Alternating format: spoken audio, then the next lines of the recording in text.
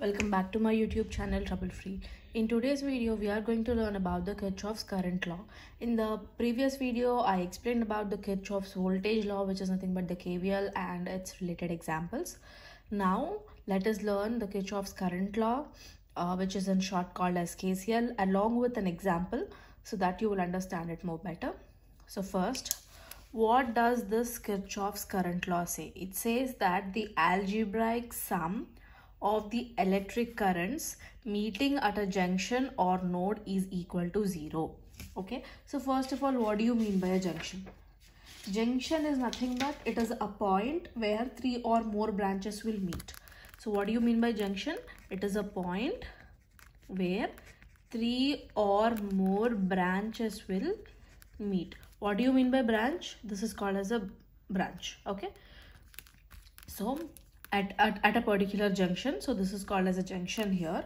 So at this junction, whatever currents are meeting, their sum should be equal to 0. Okay, so whatever currents are coming into the junction, they are considered as positive, and whatever the currents are leaving the junction, that is the outgoing currents, they are considered as negative. Okay, and the KCL can also be called as the conservation of charge. So don't worry, I'll explain you. For example, see what is the direction here? It is coming inside the junction, right? So let us assume them as I1, I2, I3, I4 and I5. We have 5 currents here. So what does Kirchhoff's current law say? Algebraic sum of the electric currents meeting at a junction or node is equal to 0. So all the sum of all these currents should be equal to what? 0. So sum of all these currents should be equal to 0. Let us see how. And what did I say here? Incoming currents should be considered as positive and the outgoing currents should be considered as negative, right?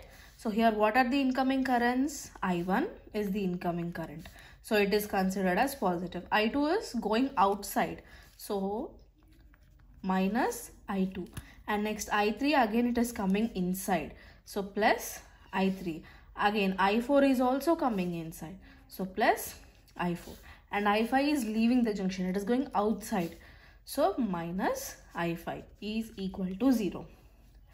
You can also write this as I1 plus I3 plus I4 is equal to I2 plus I5. If you send these two negative terms to the other side of the equation, you can write the equation in this way also. Okay, now we have an example also. So let us try to understand KCL in a more better way by using this example.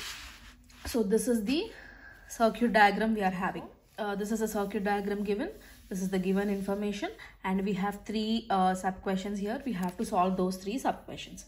Okay, so in this circuit diagram we have, this is the junction. Okay, so this is the junction, and to this junction this current is incoming, this is outgoing, again this is incoming, this is incoming, this is outgoing, right?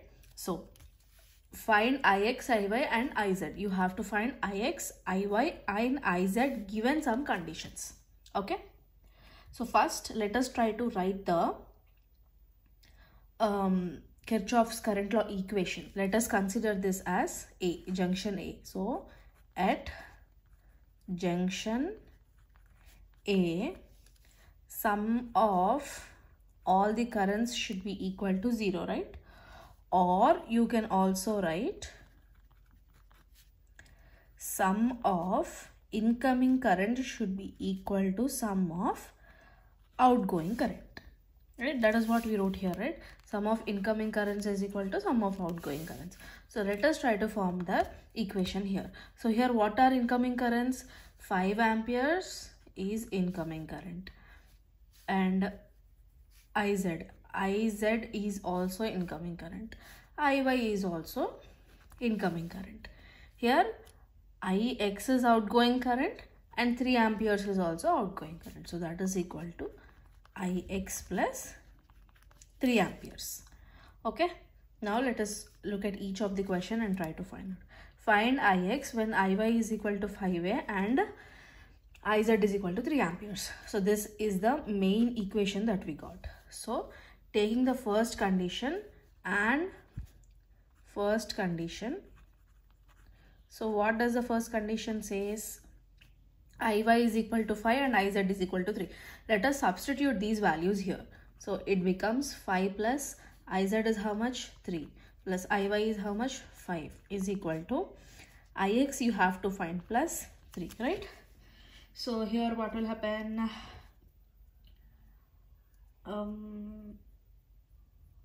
Wait, give me a second. Yeah, we are good. So 3 will go. So we will get Ix is equal to 10 amperes. Okay, 5 plus 5 is 10, right? So Ix is equal to 10 amperes given the first condition. Now let us go for the second condition. Find Iy if Ix is equal to 4 amperes and Iz is equal to 4 times of Iy. This is our equation from the junction, right? So see the same equation. I wrote it here because we don't have place here. I just copied the same equation over here. Now what is our second question? Find Iy if Ix is equal to 4 amperes and Iz is equal to 4 times of Iy. So what are the conditions? You have to find Iy given Ix is equal to 4, Iz is equal to 4 times of Iy. So let us substitute the same things over here.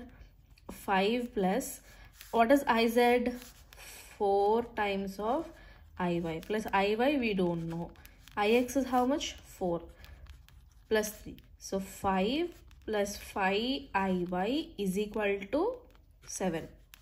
So send this 5 to that side. It will become 5 Iy is equal to 7 minus 5, which is 5 Iy is equal to 2. That means Iy is equal to how much? 2 by 5. Okay.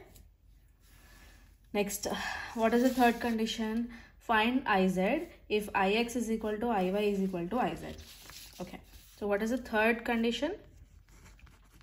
Ix is equal to Iy is equal to Iz, and you have to find out what? Iz. So again take the same equation. 5 plus Iz plus Iy is equal to Ix plus 3. So let us substitute everything with Iz because all the three are equal. We can take any variable, but since we have to find out Iz, let us keep it. So 5 plus Iz plus Iz plus Iz is equal to, plus 3. So 5 plus 2 Iz is equal to Iz plus 3. So send this Iz to this side and 5 to this side. What do you get? 2 Iz minus Iz is equal to 3 minus 5. That means, so what do you mean by minus 2 amperes? Minus 2 amperes is nothing but the current is flowing in the opposite direction, we can assume. Okay. So this is how you solve the Kirchhoff's current law problems. So at a given junction, sum of incoming current should be equal to sum of outgoing current. You know this symbol, right? Summation symbol. So sum of incoming current should be equal to sum of outgoing current. Okay. Just this one logic you have to remember and you can solve. Okay, this is fine. But all the circuits will not be this simple. They will have voltages, they will have resistance, they will have everything. So in that case, how you have to solve? To solve those kind of problems, we have some set of rules. I'll tell you what are those rules. So in case of a complex network, you have to follow these steps. First, you have to identify all the junctions. So what do you mean by a junction? Where 3 or more branches will meet, a point where it could be voltages, it could be resistance, it could be anything. Okay. And every time you have to assume the initial voltage V0, which is equal to 0. Okay. And assume unknown current direction and form the KCL equations for each junction. Sometimes the current direction will not be given. See, in this example, the current direction is clearly given. This is incoming, this is outgoing, this is incoming, clearly given. But sometimes the current direction will not be given. In that case, you have to assume it. Okay. Assume it and form the KCL equations for each junction. Next, important sign conventions that you have to remember is, if at all the positive terminal is connected to the negative terminal, then you can add the voltages. Positive is connected to negative, that is, if opposite signs are connected, you can add the voltages. Suppose if the same signs are connected to each other, then you have to subtract the voltages. Got it? You have to minus the voltages. Simple.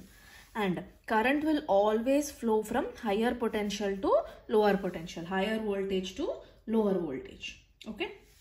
Next, you know Ohm's law, right? V is equal to IR, and from this you can write I is equal to V by R, and you can also write R is equal to V by I. So these things you have to remember while solving some of the complicated circuits.